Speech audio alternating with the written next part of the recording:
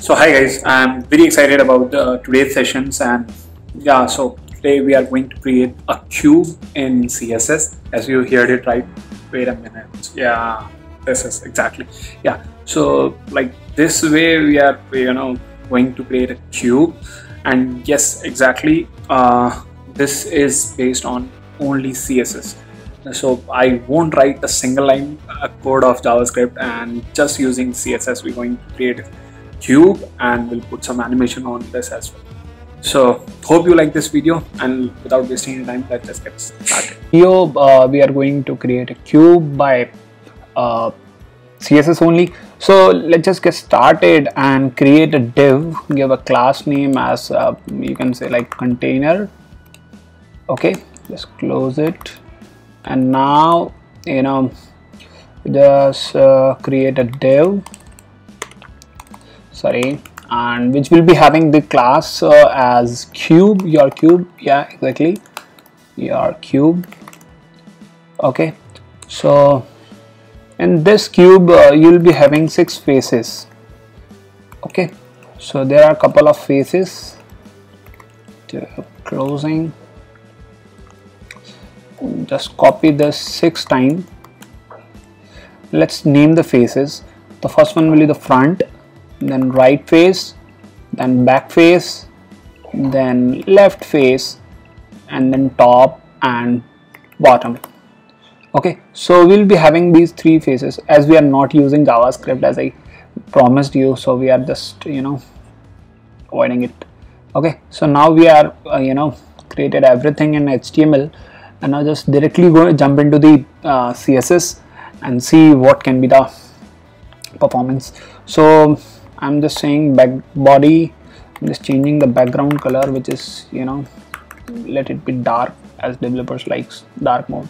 Yeah, so 444 is a dark gray. Okay, so after that I'm going to give some styling to the container. Width, let's suppose 300 pixel. Height, let's suppose 300 pixel again. And then border, solid thin line. Let's give some margin as well, 300 pixel. Auto.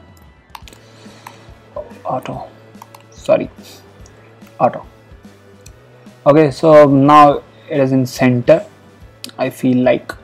Okay, so after that I'm going to give some styling to the cube, the same width and height. Okay, and I'm just I'm just translating this, transform this cube, translate Z, just half width and behind into the Z axis. So like this way. So this is the important thing, that I'm just translating this cube in behind to the Z index, and which is minus 150, just half of the width. Okay, I'm just writing the position absolute, I will writing position relative. Okay, after that we are going to create the faces. Okay, so the faces, so we can give a common class to every face, which will be the face. Okay, and I'm going to just copy paste it for every face. Okay, let's style the face class now. The position absolute. Okay, so they can get into the same layer. Okay, and the same width, height as well. Okay, let's just give the color to everyone. Okay, start with the front. Okay, so the front will be the background, let's suppose white color. Yeah, it is. Okay, then dot right, background red, I would say, let it be red. Okay, then back, what color, background, let's say green. Yeah, then after back we have left, background blue. Yeah, then dot top, background, what kind of background you want to give to it, that will be the yellow, and dot bottom in the last, sorry, this way, background, yeah, this is orange, perfect. So I've given all the faces some color, and you can see the all colors are reflecting here. Now we need to check whether it is working correctly or not. So there's one property that we need to give to this cube, so that it will have the 3D form, which is transform style preserve hyphen 3D. Okay, so this is the way we can basically make the things which retains the 3D styling. Okay, so here to look upon the 3D, we need to give some perspective, and I'm just getting a perspective of 600 pixel, and now you can see that there is some change, there is a perspective. Okay, so if I want to have a look that what is the way, if I'm looking any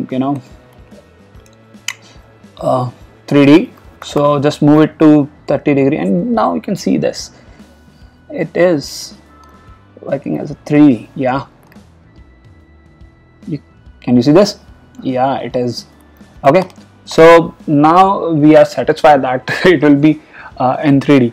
So first let's just create, okay, let's just have rotate eggs 30 degree. Okay, so here we have rotated it, and let's just start one by one. We are providing the transform to the rotate, and for the front we need not to rotate anything, so I'm just writing 0 degree, and then I'm just curious about the translate,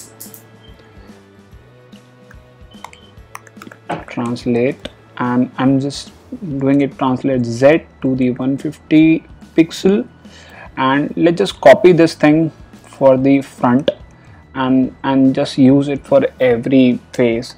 I'm just trying with the right face. We need to rotate 90 degree and it will go to the right, you can see this, and if we use to the back, we need not to we need to rotate it to the 180 degree, and then for the left we have to rotate it to minus 90 degree.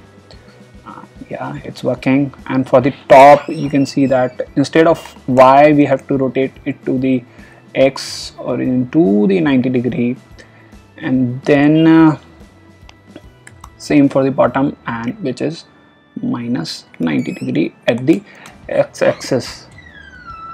And yeah, so here it is. And to give some animations, okay, so we can use the hover FX.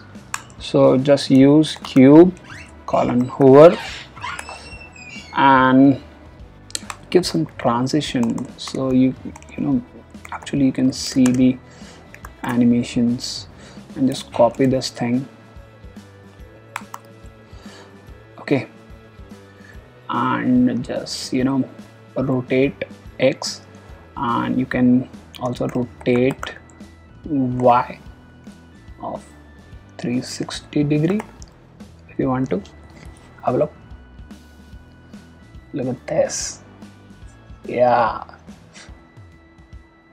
isn't it awesome? So hope you like this video, and now you can create a cube, and which is perfect. Yeah, you can see every face over here, and if this border is creating issue for you, you can just remove it, and now you can enjoy your independent cube, which is awesome. Yes, so hope you like this video, and if you have any query related to this video, you can comment me into the comment section and just let me know what more you want in this video. So I hope you really liked it, and will surely make such video more. So thank you.